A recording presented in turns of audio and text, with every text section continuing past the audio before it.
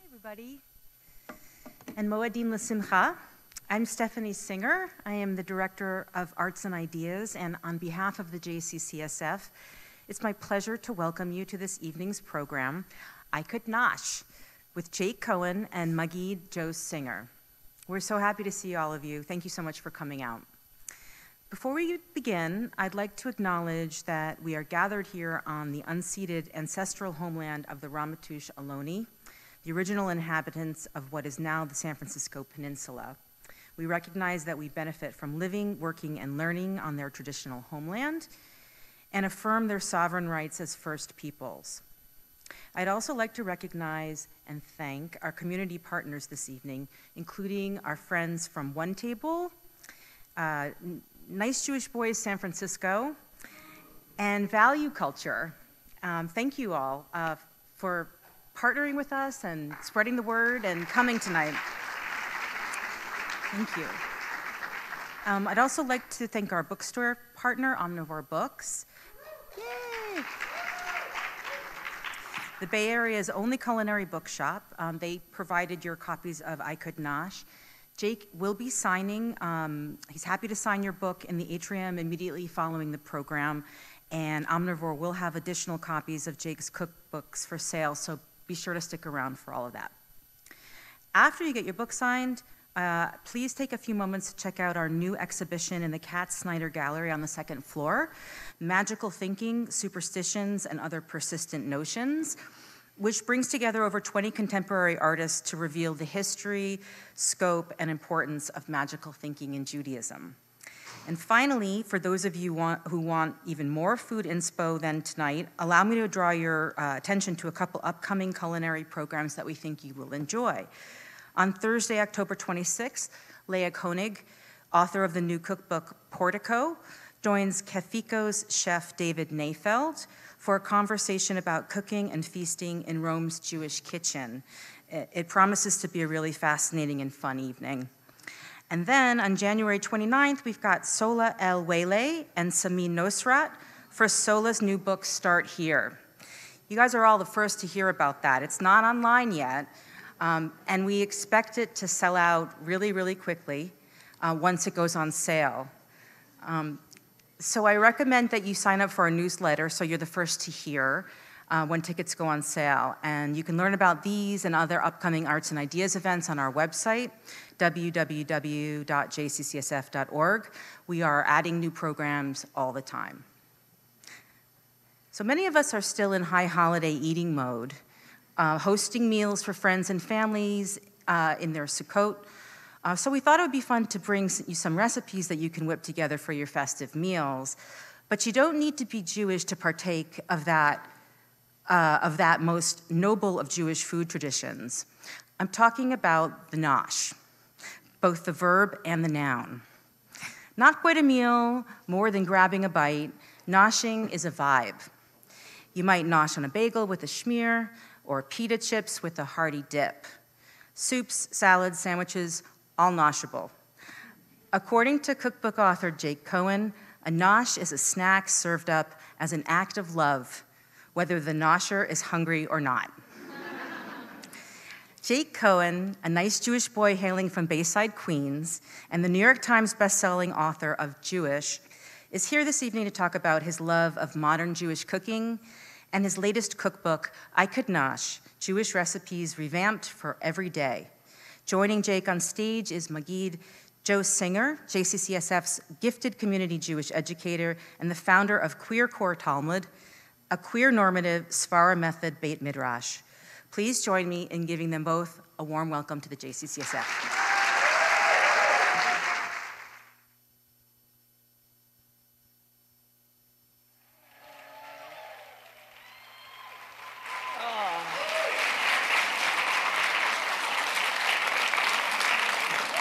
That works. Yay.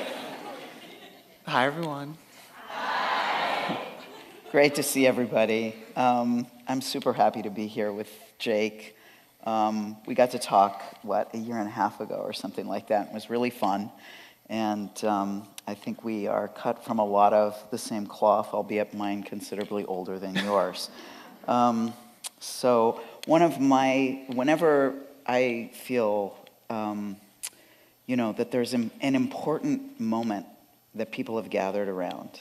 Part of my spiritual practice, whether it's in a secular setting or a religious setting or an intellectual setting, is to dedicate my presence or to dedicate my learning.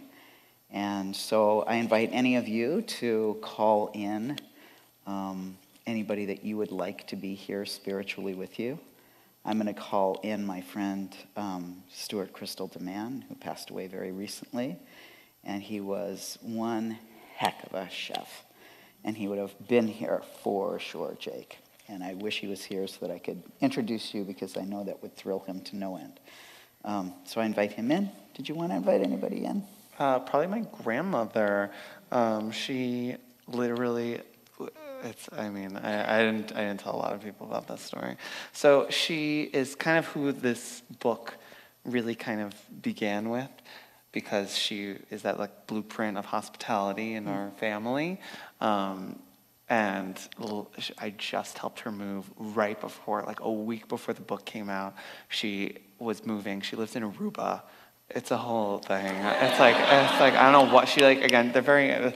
I come from a family of very impulsive women, and she decided to move to Aruba against everyone in the family's wishes. And luckily, she's now relocating to split her time between. She always had her place in Queens still, but to Miami, which is where she belongs, in America, where we can remotely call her an Uber or hire a TaskRabbit or do anything. She hasn't been able to partake in any of the book stuff until I guess my Miami stop, which will probably be in the winter when I want to go to Miami. What's her name? Annie. Anne. All right. Welcome them all in. So there's something that like really struck me as I was looking at your book. And one of those things is, I'm a gearhead. So I love that you started out with like, here is some gear that you definitely need in your kitchen. But I had a little question for you about it. Please. Right? Because my experience of you and your books and your recipes is very like own it. Yeah. Yeah? Yeah. And, okay. Knives. Yeah. Do you sharpen your own? Because there was no mention of a knife sharpener in there. And I can tell you for a fact that a dull knife is a very dangerous thing to have in your kitchen. Correct. Here's the deal. I'm a realist. Bring it. I'm a realist. Bring it. No one's going to sharpen their own knives. Oh, I do. Yes, Okay, but you are in the now we have a minority. machlochet going on right now. Really, what it needs to be, and there's like, there was just a thing on Shark Tank of this company where they send you a package, you send out your knives, they send them back sharpened. There are people that will, this is San Francisco, I'm sure there's some person with a little trolley that comes to your house and sharpens it on the street. Like, it exists in New York, let alone in San Francisco. So there are plenty of ways to sharpen your knives. I think the main issue with that is that sharpening a knife actually requires a bit of skill in a way that the average home cook might not know or might not even want to kind of venture into. So, yeah, personally, unfortunately, and this is such a, I get sent so many knives that I never actually have to sharpen them, and it just becomes I give the full block and everything. It's like to someone else in the it's a hand-me-downs of people come by, friend just moved to the city, my sister, all this stuff. They get it. That explains it. Great, thank you. And part of the reason I asked that is because I think that there's a beautiful way that you talk about the act of cooking as basically a spiritual act, as a meditative act. There's a beautiful story in Chinese philosophy about somebody who's a butcher who learns to take apart an ox without ever needing to sharpen his knife. That he knows the animal so well, and he's so in tune with it that he never hits a bone. And so, in a playful way, looking at how we get close to the food, which you have done so beautifully, both by bringing in your grandmother, your mother-in-law, your friends, the people that you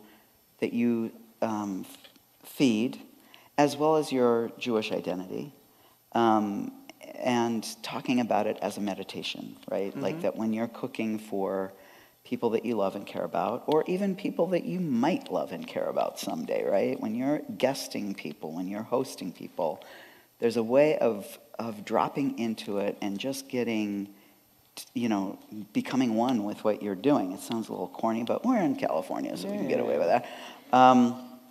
And so I just wanted to, give you the opportunity to talk a little bit about, what I'm curious about is, when was the first time you felt that? Oh, from the very beginning. Mm-hmm. I think that's the difference between myself and a lot of cookbook authors, chefs. Like, for me, I think they're the people that are the artists and that are really more focused on the food they're creating.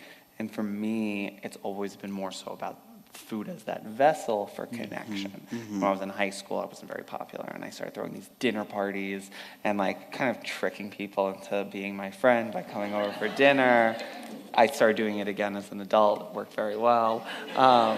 And something that just it became so unbelievably addictive to create a space in which you get that intimacy fast-tracked compared to any other type of interaction. I think about you go on a double date with someone, or you meet up with friends, or you go out to dinner, and it's these really shallow interactions of how we play into this make-believe world that we live in of the motions that we go with. And when you sit down and invite someone into your home and cook them a meal, you get to know someone so much faster, so much deeper, so much better, that I kind of don't want to go back to the other thing.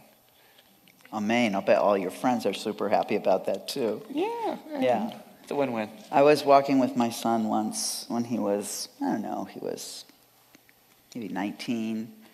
He'd gone away to college, and he'd been away long enough to have some perspective on where he grew up and who he was becoming. And we're walking along, and we have long stretches of silence when we walk. And he said, out of nowhere, "Dad, cooking is your love language, isn't it?" And I was struck. First of all, when you're cooking for your kids, they are seldom very appreciative, right? It takes them a little minute to figure out that you actually were trying to love them through that. And to have him say that it was just a moment of all of what you just talked about coming together for me as that's why we do it.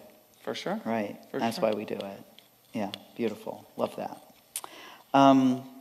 So I want to get back to kind of your Jewish self. Yeah. And one, I just want to appreciate how I think, at least for me, it's really important that you're so out about being Jewish. You're out about being gay also, but, and statistically, there are a lot more gay people than there are Jews. Yeah.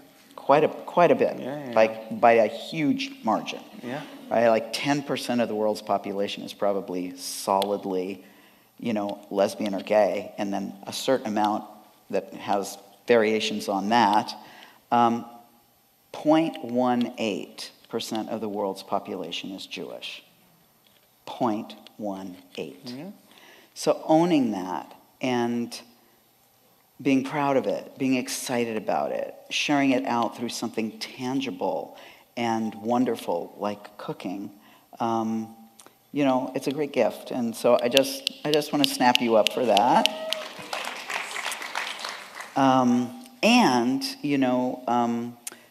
As a Jewish educator and somebody who's pretty steeped in Jewish origin stories,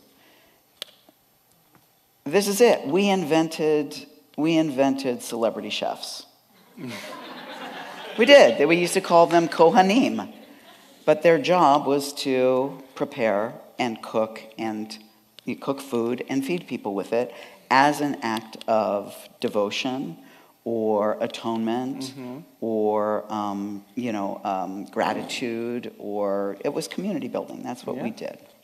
So we invented that as a way of something incredibly immediate and satisfying and sustainable. Well, or not sustainable. What's the word I'm looking for? Sustaining, right? You nutrify yourself that way. So it's not surprising to me that Jews have been in cooking fields in America quite prevalently, and I'm just interested in how, in your experience of one table and your kind of as an adult stepping into your Jewishness with your hands on it, do you reckon with those two parts of yourself, with the cook part and the Jewish part, which obviously do a lot of it, but wanted to hear you talk about it. I think that when it comes to the cooking part, it is so informed by the Jewish part. Because my reference point from childhood was I had two working parents. It was not like we had this Norman Rockwell painting upbringing in the city of a home cooked meal and everyone's around the table, and it's no, it was a lot of frozen tabachnik soups and whatever, and scavenging. And for me, really, the only moments of true dedication to home cooked meals and abundance was around the holidays. So I really kind of resonated with that as these important checkpoints of when to really extend hospitality. And then past that, when I think of now and coming into Shabbat as an adult, which is something that it's a ritual that my husband and I, neither of us really grew up having in our homes. It's because of the fact that food, Jewish food, and there's I don't know, I hate when people are oh, I'm culturally Jewish, I love food. Food is my connection to Judaism. And it's yes, but Jewish food really isn't anything without the ritual it's attached to. And that is a loaded statement to begin with, because how you execute that ritual is up to you. But at the same time, it's again about the intention behind it. So just making Jewish food is half of the equation. And the other half is how are you using it? Who are you making it for? What is the intention behind that gathering? And when you look at so many Jewish rituals, it's all rooted in just an intention. Passover, talking about the celebrating and discussing freedom. Rosh Hashanah, creating reflection for the year behind and intention for the year ahead. Hanukkah and pride and identity and all of that. Every holiday, and down to Shabbat of pausing, recharging, being present with those you love. These are all just intentions. And I think very similarly, when I think of One Table, which if you're unfamiliar, it's this incredible nonprofit that I'm on the board of, and it helps Jews in their 20s and 30s create a sustainable Shabbat practice. And for me, what that always meant was that you had to make it fit to your life, or else you walk away from it. And we see that too often. And I just think it's so unfortunate, because ritual is good for not just us, but these are just great things to be doing. I think of yoga as the perfect example. I always do. It started as a Hindi practice, and now it's become so mainstream because we all realize it's good for you. Of course, it's just one part. And then you add in the meditation aspect of it, and it's part of this whole, and we choose bits and pieces. And I'm not saying okay, you got to dive into every aspect of Judaism, but when you start to open that door, a lot of good comes from it. Yeah, for sure. I mean, Shabbat, it's probably the most subversive thing, that Jews ever unleashed into the world, of saying, one day for me. Exactly. One day for this body to rest. One day for this body to believe that the world is going to be at peace one day. One day for me to give this body a break from the stress and the toil and the struggle. Yeah. And the understanding and the integration of food as part of that ritual has been with us, like I said, from temple times.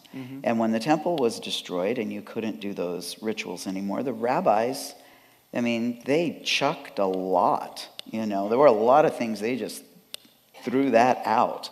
But not the food. They got a whole Mishnah, you know, written about the blessings you have to say before, and then another Mishnah written about the blessings you have to say after. And they kind of did this beautiful move of replacing the temple ritual with a home-based ritual. Correct. Symbolism. And it's like the culinary symbolism is so prevalent in all these holidays.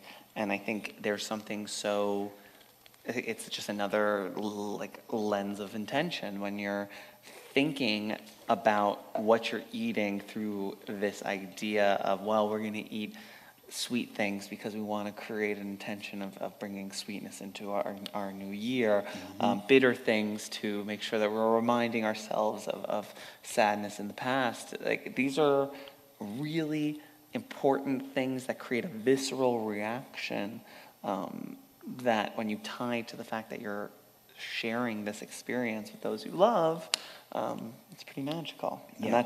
And that's just on a holiday level. I think one of the things with this book and that I wanted to do is create that for the everyday. When you think of so much of Jewish hospitality, when we think of the matriarchs of these families and what they did for nourishing those around them, it was that. It was with that in mind of how do I feed those I love at all times. And I think too often in the secularization of Jews in America, we've kind of really narrowed down these experiences to just around the holidays. And for me, it's about how do we do this in a sustainable way every day and create our kitchens as our center of hospitality. I have this one friend who's this comedian, Modi, and we always talk about the fact that, like, whenever we set a meeting or doing something, we typically do it at our apartment. And some people think of it as this like power play. But really, I just think it's like, if I welcome you into my home, it is the best way to get to know you, like see your intentions, get to understand me, and what, like, it's just the best of all situations. I get back tomorrow. It's one of my closest friends' birthdays on Thursday. We're like going to go out to lunch. And then I was like, actually, you want to just come over and I'll make you whatever you want. And that was literally like, and it was just, he had a much better, he said, yes, of course, because that's a no-brainer. Yeah, beautiful, right? And that we are bringing our creativity and our love and our skill together when we're cooking somebody a great meal. Yeah, love that. So the new book. Yeah. You're focusing on foods that you can make, keep for a few days, have available so that you've got a ready to go to. I love the thing that you said about, this is, here, eat a little something, and you say, I could nosh, even when you really are like, I don't want anything else, right? So tell us a little bit, why did you go in this direction after the first book? I'm curious, how you steered here.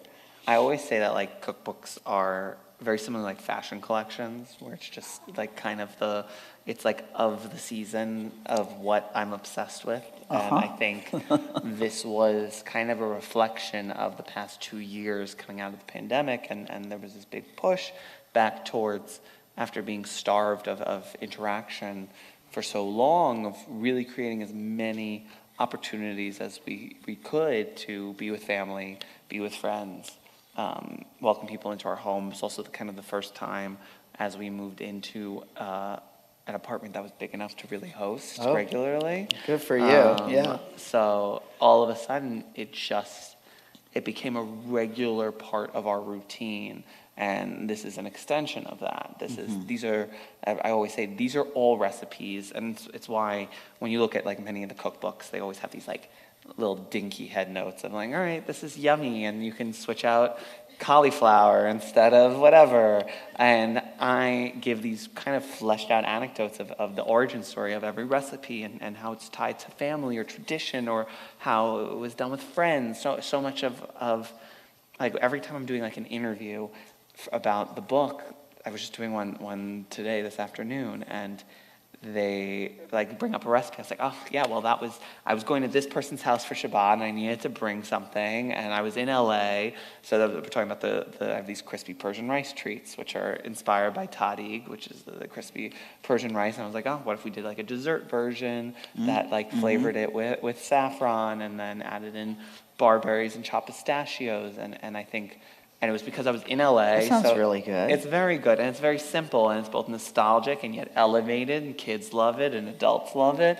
And it's just these things happen, and I love to share the story because it's how it doesn't. Nothing ever comes from thin air.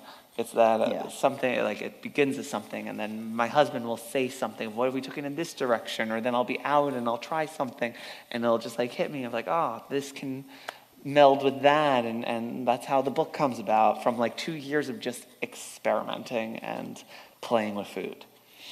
I love that, and you say something in like the beginning. You've got some great stuff in the beginning.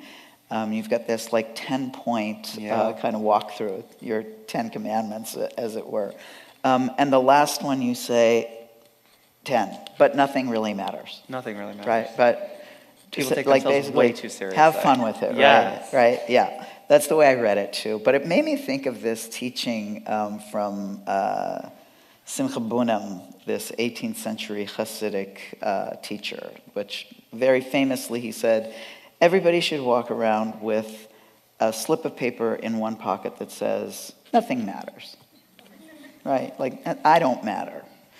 And in the other pocket, you should have a slip of paper that says, everything matters. I matter a lot. And I think that, in fact, that's what you're saying. Completely. Yeah. And that just showing up, right, and saying, I'm going to try to cook for this person. I'm going to try to love them up through this thing that I can do and that I've, learned to do, and that is an essential human need. Yeah. It really matters. Yeah. And if you put in a little too much yogurt, right? You ran out of something, right? To walk that walk between like, okay, it's not perfect, but it doesn't mean you don't put it on the table anyway, right? Completely. Yeah. I think too often we don't treat cooking like it really is. So it's like we go to the gym, or it's like I'm gonna start running, and then the next week you don't be like, all right, I'm running the marathon. No, there's like there's an incline to the journey. Same thing. It's like, I'm 5 days into Duolingo, I am not going to be fluent. Like this is really just as much of a discipline as all those other things. We just treat it differently. We treat it as if it's something that should just be plug and play. Yeah. And I find that we just create all this extra stress. Oh my God, anytime they're hosting, people freak out or they say they're not a good cook. Anyone can cook. It's very like Ratatouille. It's like, this is not that deep. Like it's just everyone takes themselves too seriously, or they're too much they just get into their own way. Mm-hmm. And I just like, I don't know, I'm not gonna encourage that. And I feel like a lot of cookbook authors or food people come from this place of talking at people like they are this expert, and you have to aspire to be like them, versus we're all in this together. This is just how I do it to help you step up your cooking game. So yeah, nothing really matters because it's just food. It's just food. If it really goes bad, like plenty of times, even just Friday, I cooked this Shabbat for my friend Benny in LA, and everything came out amazing except for one thing, and I ended up I just didn't serve it because I forgot to buy something from the store, so I tried to swap something because I pivot, and that's what you got to do. And sometimes the pivot works, and it's amazing, and it becomes the new iteration of a recipe that goes into the next book. And sometimes it doesn't work, and guess what? Life goes on. Yeah, that's right. Yeah. Right, and then the Bunim teaching is that on those moments when you're feeling a little too, like, oh, I'm so, I'm the reason that the entire world was created. You pull the other one out of your pocket that says, There you go. No, not actually. That's the thing about a meal. There's right. always another There's one. always in a few another hours. one, Like, probably in a few hours. I love that. Sweet. And I mean, I was kind of feeling that vibe with this book too, which is, when we think of noshing as like, noshing is just not as, doesn't have that same gravitas and that same like production number of putting on a big fancy meal, but it's still eating and it's still nourishing yourself and it's still an important part of our human needs. So I kind of love that you put together a book that's got like, recipes for creating things upon which you will later not just feast, but will nosh. yeah. And that idea of like, again, this same son of ours, he is the nosher extraordinaire, this kid. And he'll eat, and then you'll see him about an hour later, and he'll come up and he's just little bits. That's So it. whenever he's at our house, I just leave the food out. Good. I just leave it out, right? And there's something so inviting about that. And I feel like that's a lot of the book is that invitation. Just leave the food out. Completely. Yeah. So great. All right. Here's like a little like fanboy moment. Okay. Yeah, okay. I wrote my thesis on Manischewitz wine. Yes, we love. I really did. We love. I got a master's degree. I am the world's leading authority on Manischewitz wine, as a matter of fact. Love. And you love it. Yes. Yes. All right. And you've got recipes that have Manischewitz wine in it. I And do. I'm super happy to see that. Thank you so much. Yeah. So Anybody else? You want to love him up for that? Like that's we love a thing, Manischewitz. right? All right. So here's the deal. I don't drink. My husband doesn't drink. But we do love Manischewitz. Why? Because it's like grape juice. It's sweet. It's delicious. I'm a big believer. It's like wine doesn't taste good. That's like my hot take. It's like it's not good. It's like I'll take a Diet Coke any day over a glass of wine. And Manischewitz is kind of like that beautiful bridge in between. That being said, other than a little sip, like when we had this like big gay Jewish house on Fire Island this summer, and that was the thing is we keep this one bottle of Manischewitz and we could leave it on even like the weeks that we're not there because no one's going to touch it. So it would just be there. And I thought of like what could I do that really kind of plays on it. I also love Concord grape. I think it's just such an incredible, vibrant flavor and real like taste of like my part of America. When you think of that part of the country, like Concord grape is such a fall staple.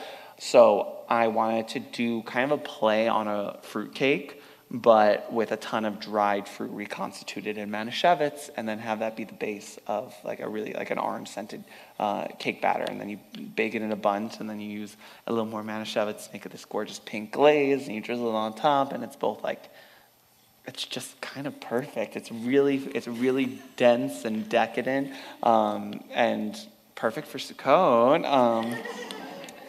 And yeah, I love those kinds of recipes, things that are really thoughtful, that seem like they don't make sense, but then you dive in a little deeper and you're like, oh yeah, no, that's exactly what it should be. Like what would happen if like a Jew was making Christmas cake? And it's like, oh, well, instead of rum, obviously we'd use Manischewitz. That's right. When I was working on my thesis, a friend of mine, and I was like accruing all things Manischewitz, wine, the whole situation, because the Manischewitz Food Company never made Manischewitz wine. It was a licensing deal. Well, I know there's still. I mean, I work a lot. I mean, we had to get approval for even that. Yeah. So I'm familiar. So it's a sitch, and so I was really interested in how they why they wanted the name Manischewitz and how they marketed it and what was the drive behind it. So I was like eBaying constantly, getting old Manischewitz bottles, and I'm like studying the labels very, very closely to see where they were making it, who was involved, and blah, blah, blah. So I was pretty obsessed and driving all my friends pretty crazy with it because who wants to hear about Manischewitz? Like almost nobody. And a friend gave me this recipe from the Dominican Republic for black cake, which is a celebratory cake that you find throughout the Caribbean islands that was made with Manischewitz. Really? Yeah. So and it's a 6-month process. Yeah, of course. And so I made that, and I could see resonances. Yes, like that's exactly. Literally, that's exact. There is huge influence on that. That was something I was I'm doing a lot of travel throughout the Caribbean, and it's a very common thing in their version of Christmas cake. They start literally as soon as the holidays are over. They get their jar, they fill it with dried fruit typically, or like a lot of times it'll be like candied cherries, and they cover it with rum, and they just keep it going all year round. Yep. It's often a wedding present that you give to someone. Yep. And I love that. I think there's something so fascinating about that, especially when we already have this bottle that is so ingrained in mainly just our community. Yeah. So it kind of seems like a little bit like just for us. Yeah, pretty much nobody else wants it, but... There you go, we love. I mean, yeah, folks from the Caribbean and Jews, pretty much all about it. Yeah, so I loved seeing that, and you also have got a rum Manischewitz punch in the first there, book, which yeah. was also just kind of lit me up a little bit. Also, I love that you... Okay, so I don't know if this was intentional, but you don't have a straight-up honey cake in either book. What?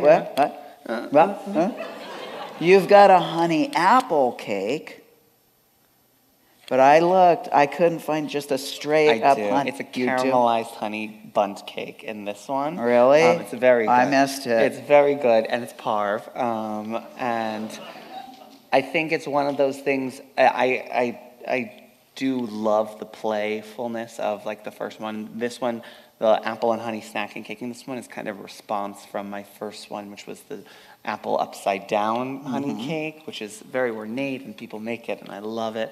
But I also wanted to give, I think one of the big things about this book is that there are like levels to the recipes where it really just goes across the full gambit of like super easy beginner to more complicated project, and really what I want to do is create these opportunities for people to kind of like get hooked in and do something and that comes out so well that they're like, oh, actually I can handle something more complicated, and then let them continue on that journey.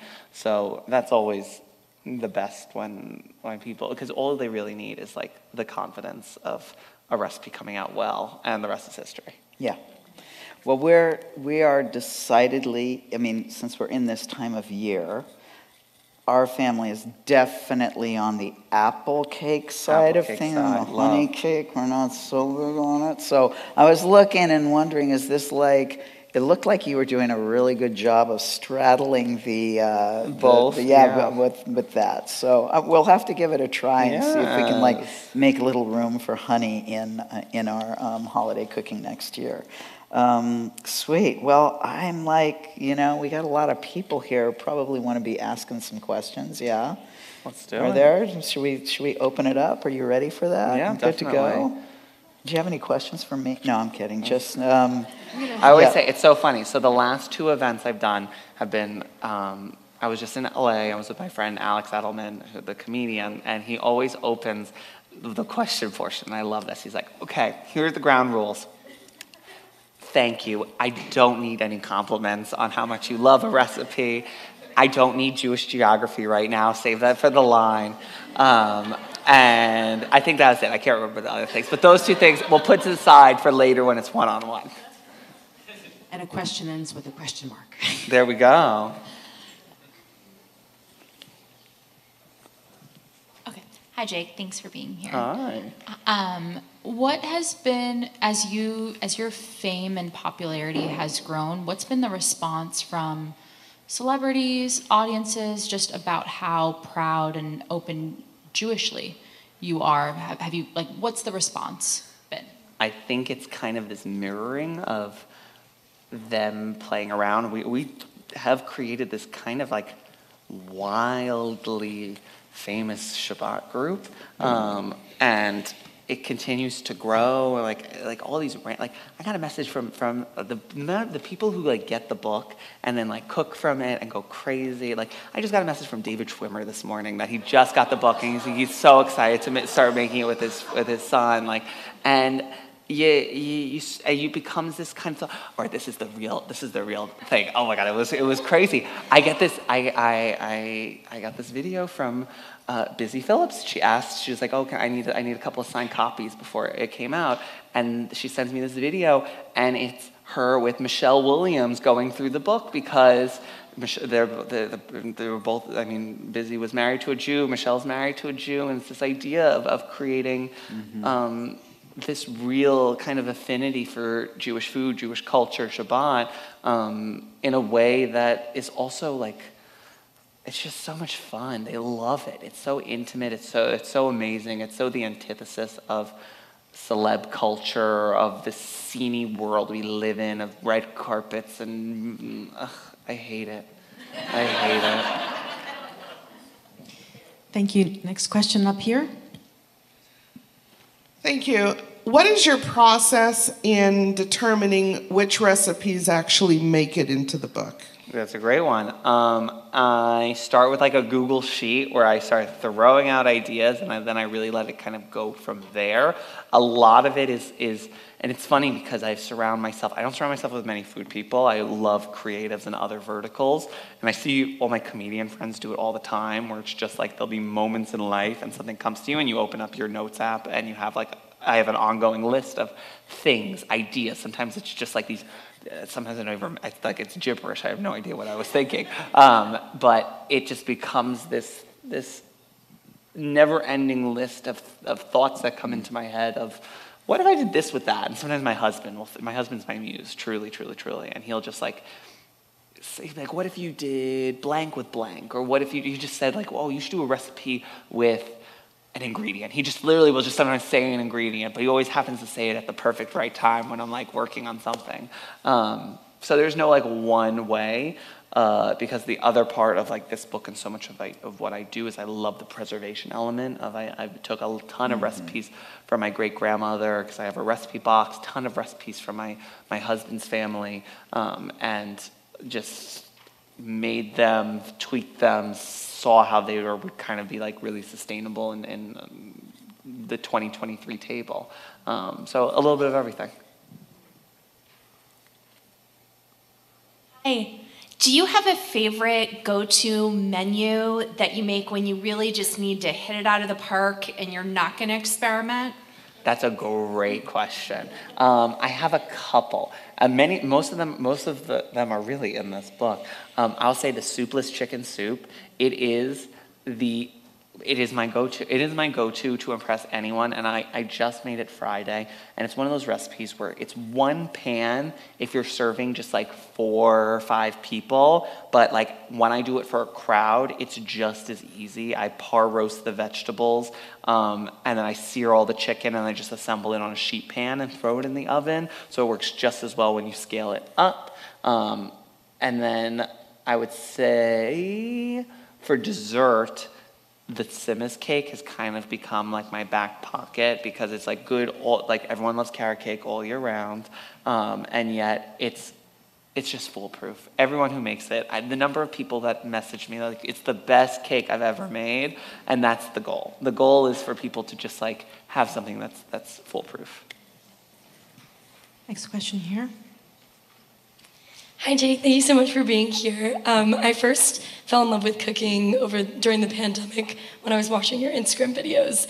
And since then, I'm now a student in law school, and I found that in the last few years, I've completely stopped cooking, and I really miss it because it brought me so much joy. So I was wondering if you have any advice for how to slowly reintegrate cooking, especially noshing, because sometimes that's all we have time for. Thank you. Yeah, I think it's so it's such a that's such a response that I think can be parallel to so many things. I see this as an act of like both self-care and just like an important skill in the same way of people prioritizing the gym. And I think too often it's like, oh, I don't have time. It's like the other side of that is like, no, you don't make time. So there's a big difference between saying, oh, I'm going to take on this ridiculously labor-intensive project versus these are the things that I'm going to do to cook a little. These are the things, like a big thing that I see all the time is like on TikTok, and everyone always asks me, it's like, oh, do you love Trader Joe's? I don't shop at Trader Joe's because it's all like frozen. It's like, it's Sandra Lee semi-homemade, where it's just like you're taking a bunch of pre-made things and cooking them together. But that being said, it's like this is also the company that has made Ceylon available, date syrup available nationwide now, and is popularizing Amba, the incredible Iraqi Jewish condiment. So it's finding like, what are the shortcuts that you can do that make work for your schedule? And if that means that you're like, I don't know, making one aspect of your meal and the rest is kind of supplemented by pre-made store-bought, like Dainu, that's enough. Yeah. So as somebody who is now lactose intolerant, as I'm sure many Jews are, I miss a lot of the recipes that had, a shit ton of dairy growing up. Yeah. So I'm wondering if there's any recipes you have in the cookbook or that you recommend that you've been able to like sub out dairy and it's still like just as good and just as nostalgic. Completely. I feel like I did so many parve desserts in this book, and so many incredible swaps that you can do to make a dessert parve. I think it's also just level setting with yourself. I think one of the things that comes up all the time is I'll post like a recipe for something and I'll be like, oh, how do I make this parve? And I'll be like, tiramisu. Like, no, unfortunately, that's just like that's a hard pass. There is a limit. So I think there is both the opportunity to dive into the incredible world of baking with olive oil, which is one of my favorite things. Most of the cakes you'll see in this book use olive oil. I just love it because it's like it has a bit of acidity, which reacts really well with the leaveners.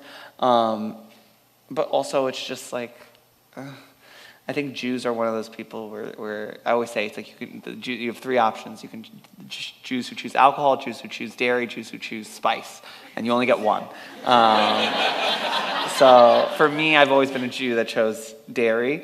I think there are a lot of options in this book that get to play with it. I think dairy is an incredible group of ingredients that enhance dishes, and there are moments where there's no world in which you can swap it, and then there are plenty of opportunities where it's just not necessary. Thank you. Right here in front. Hi, Joelle. I actually flew down here, up here from Orange County. Oh. But I just wanted to ask you, first of all, you are so enthusiastic, and I have a 16-year-old daughter, and she's very proud to be Jewish, thanks to people like you, and I just want to say thank you. But this One table. I'm so sorry. No, One table.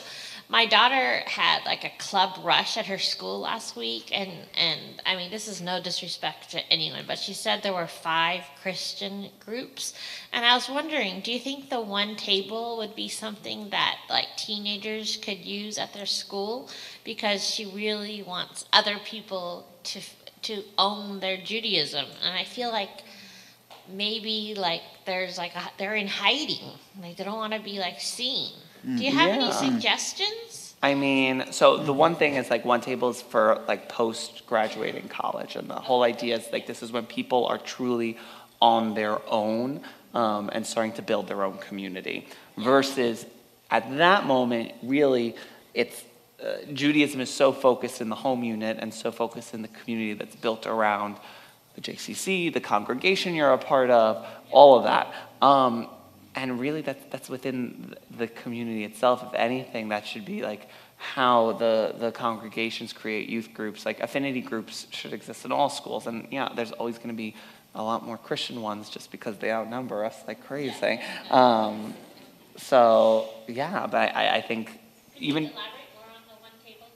Yeah, so it truly is. It's when like you are in your 20s and 30s. It's the whole idea is post-college, pre-family, pre-children, and It's creating both a platform, because it's the technology to create dinners, invite all your friends, very easily set up an invite, much like a paperless post for Shabbat, down to the details on like, all right, is it kosher? Do you need to bring anything? Everything around that. We offer all of the resources on, all right, I'm going to host Shabbat. Am I saying the prayers? Am I saying them in Hebrew? Am I saying them in English? Am I doing a meditation that is representative of what these rituals represent?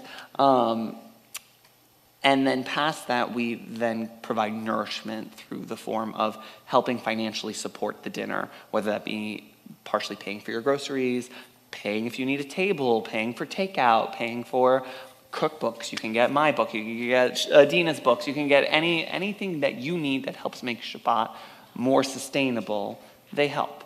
And the whole idea is you could both be a private one that you just create and invite your friends, as well as there are open ones in which you can find Shabbats in your neighborhood. You just moved to a city, you want to find Jewish community, this is how you do it. And I think that's incredible and important. Yeah. So it exists in San Francisco. But again, this is Jewish philanthropy. This is this world. I'm very lucky that one of my closest family friends, who was my grandmother's best friend, pretty much single-handedly made it possible in the Bay Area. And that is really that's the whole point. It's this community full of people that are going to do whatever it takes to keep us going.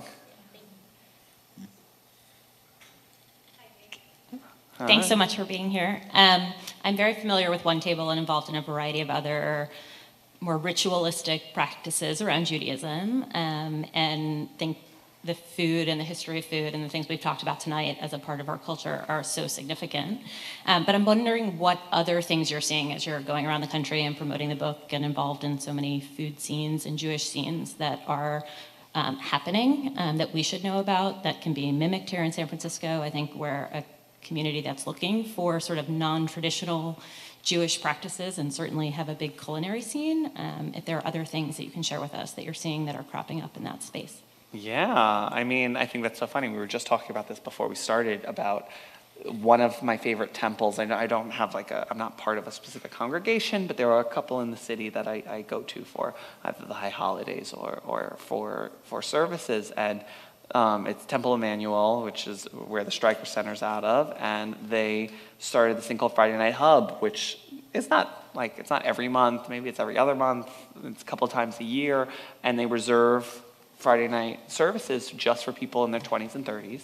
And instead of a traditional service, it is all of the prayers of Friday night shul reimagined and rewritten musically by David Broza, the Israeli rock star, with a full orchestra behind him. And there's a light show, and it's kind of like, I always say it's a little bit like a mega church, but for Judaism. And you experience it, and you're just like, okay, these people might have been onto something, because it's really, really fun. So there's stuff like that, and then past that, I think the real thing are the individual people that are kind of pushing Jewish food to the forefront of making Judaism popular. It's all about subliminal Judaism. We got to just sell it. It's like what Mike Solomonov did with Israeli food. We're really seeing that right now with Ashkenazi food across America, and that's what we need to keep going. Next one, right here on your left. Hi, thanks, Jake. One of the things, you just mentioned Ashkenazi food, and one of the things I love about your work is that you do so much wonderful Ashkenazi food and Ashkenazi-inspired food, but you also show the diversity and the richness of the diaspora beyond just bagels and lox and all of that. And I'm curious, I think that's important even for those of us who are Jewish and people who know a lot of Jews, but I'm curious, if you had somebody coming in totally fresh, knew nothing about Judaism, nothing about Jewish food, culture, anything, if you could choose one recipe from your books that would be this is my Jewish identity, this dish is what Judaism is for me, what would it be? Oh, that's a great question. It's challah, very easily, very, very easily. And the reason is that, first off, it's rooted in such ritual and tradition. And then B, it's such an extension of why we make Jewish food. Really, it's the intention around baking fresh bread for someone is so intimate. It's like truly, it's something that takes so long. It's something that it's a living, breathing thing that you have to respect. And the intention behind it of it serves on the table as this vessel of what transfers a gathering into a meal, into something that really has an intention around connection. So that's going to look different for everyone's answer is going to look different, but for me, it's challah. Hi. So it's often said that folks eat with their eyes. And between your books as well as like all of your Instagram posts, like there's so much beautiful creativity to how you present food. So I'd love to know a little bit about like, what is your philosophy behind how and why you choose to show off your amazing food the way you do? Yeah, literally, it's so important. I think one of the reasons is on just like a high level, mission-wise, it's like being good for the Jews and helping push Jewish food into mainstream culinary canon. And one of the main inhibitors of that in the past is that it was just not given the resources, the funding. So cookbook shoots, when you would look at a Jewish cookbook, most of the recipes wouldn't have images. It would be a little dated. It just wasn't given kind of the same quality as a lot of the flashier titles that come out. So really, the only answer is you throw money at the problem. And I spent honestly double the amount on the photo shoot for this book than the first one. And it shows. It's something that I really wanted, a book that was stunning, that people are going to open up and they're going to see like, wow, this is Jewish food, past the fact of like, wow, I want to make this recipe. Because that's like core level is they open it up, I want to make this recipe, I want to cook. Push them past that threshold of it sounds good into I need to make this. And a lot of times you need that visual help to do that. And then secondary, because it's part of the subliminal Judaism machine that I'm a proud member of. Next one on your left. Hi, Jhos. Hi, Jake. This is a follow-up to that, actually. So you mentioned before, growing up with a mom, throwing it together as best she could, maybe outside of the holidays on a regular day-to-day. It's soup, whatever. I relate to that too. It's fish sticks, it's whatever. And I wondered if you saw yourself as part of sort of a journey, the abundant Jewish cooking in the 50s, 60s, right? Yeah. And I think a lot of us kind of harken back to that. Maybe we have a grandmother that cooked at that. Completely. And then there was a generation that stopped. They to like, low fat and fast American tricks and that.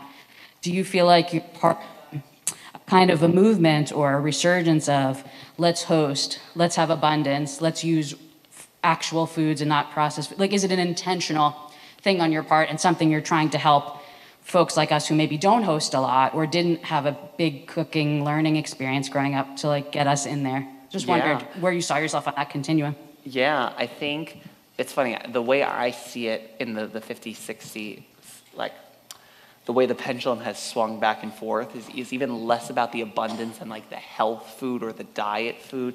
And it's more so about like this, I think that this demonization on homemaking. And I think we see like, I don't know, it's like girl boss culture. It's like, it's about the career. It's about having it all. And having it all never involved the home. Having it all meant having the family, having the career, having, I don't know, the vacation home, but it never involved hosting people. And for me, I found that was like, that's like a hole missing from people's lives. It's such a huge part of our existence is that connection with others, and this is the way to have it most authentically. In a way that we've, like, my husband and I really put even intention. The main thing that we've been trying to change is, like, vacation with friends. Like, what we did this summer of, our fire island was 5 weeks living with him. When I think of how long it takes when you, like, have someone you like and you get them on the calendar, maybe if you're lucky, like, every other month for dinner, and you count those hours, it's nothing. You get more time with someone spending one weekend with them than you do in just like constantly trying to see them out. So by creating intention around the home and bringing people in and making that sustainable, you're just really doubling down on connection and building community in a way that I find, I don't know, I've always said, like, I signed up to be a housewife and like all of this just happened. And that's not false. I mean, it is false because this was always part of the plan, but I really do love being a housewife. Great. We're going to take 2 more questions. I just want to remind everybody that Jake is going to be signing immediately after. And I also have a surprise for all of you. Our friend Lisa Kirby, who's not here tonight, but is a home chef, has prepared several of Jake's cookies from the cookbook, including the Rice Krispie treats. And they're out there for you to enjoy and taste and yeah. Love. Yeah. And Nosh, exactly. Thank you. Hi. Speaking of your path, you brought it up. It's awesome that you've kind of paved this really niche place in social media for yourself and like made being Jewish hip and through food. Can you talk a little bit about like your path and how you, like, did you find that it happened really fast through social media to cookbooks? Like, can you talk a little bit about that? Yeah, it's always the joke where it's like, oh, an overnight success 10 years in the making. Because that's how it always seems from the outside. The fact was, it's like I immediately went from high school to culinary school, then worked in restaurants, and knew very early on that this just wasn't the path I wanted. I always had this obsession with media. I always knew that's where I wanted to be. So a lot of it's just timing. I started out in test kitchens back while print magazines were still kind of at their height, well, really at their decline. And so getting to have that kind of experience of what went into the production of a monthly magazine. I started at Saveur, and then I then quickly moved on to digital, and it was Tasting Table back at like when it was like email newsletters were the hottest thing, and everyone was reading that, and that's how they were getting all of their culinary content. And throughout the entire process, I always knew social was important, so I prioritized that for myself. I knew I wanted to be building up my own channel, and I was always having to create content and things for everyone else, but it had to also like be beneficial for me. Perfect example when I was at Tasting Table is when like Facebook Live was invented and it launched, and literally one day our social editor just came in, just like, there's this new product, you're live now to 1 million people, go cook. And I ended up doing like one almost every day. And it's the reason that I can do live TV shows, that I can like just hop into anything and just talk, because yeah, exactly, because you don't feel nervous, because it's just practice. Because like the first time I did it, I remember the CEO, I hate him. We're not on good times, but he was just ripping me apart that I was terrible on camera, because it's very much like cooking or anything else. It's a journey. So building up social was quite easy. I think I have a good understanding of how the platform works. I think the number one thing that people hate to believe, and it's just like, you gotta be yourself, and you either work or you don't. And the way I always explain it is like, look at reality television and like the housewives you love, or people on Survivor, or anything that you digest.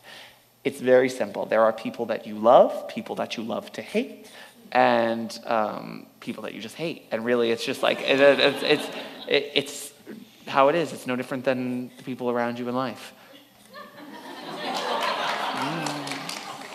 We're going to take one last question. Ooh, and this isn't a question so much as a suggestion, Oh. an idea.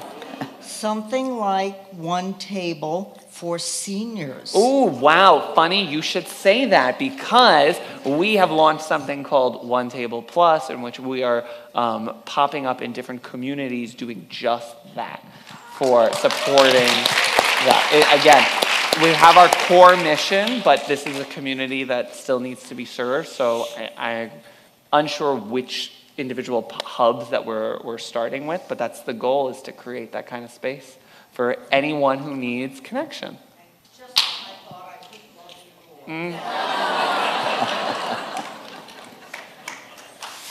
Wow, Jake, thank you.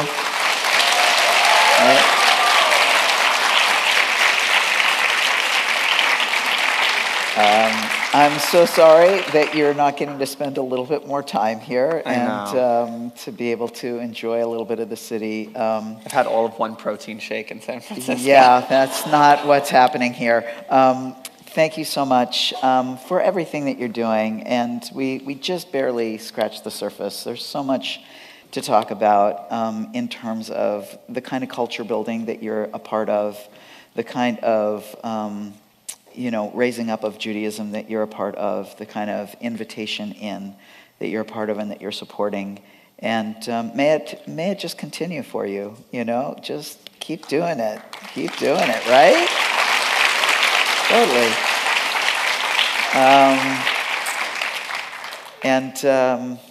Yeah, I can't wait to try that apple honey cake. I'm going to get on that. Yeah, I'm going to get on that. And I'm going to look for that honey cake with the caramel drip on there. That sounds like it might be an inroad for our family. Perfect. Yeah, thank you so much. All right, I'll see you all outside.